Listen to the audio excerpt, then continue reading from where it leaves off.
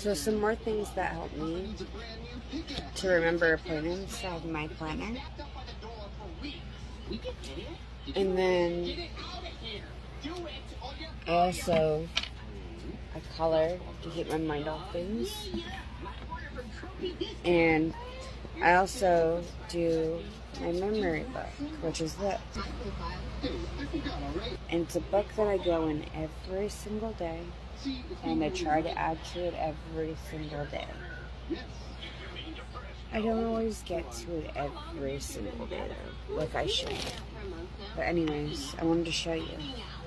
I mean, have you ever been on a nice romantic date?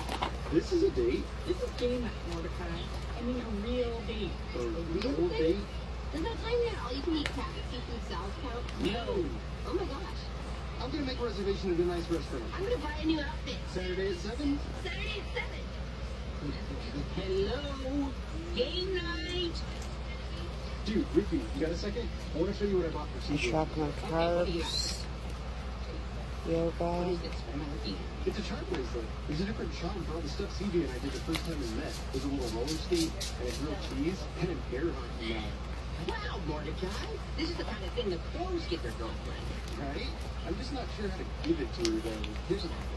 How about if you save your past secret for her, and then you... And then I have Classic gift-giving technique, bro. my journal, I which gotta do it in some way that's really special. I don't like people to go past this page because it's my journal.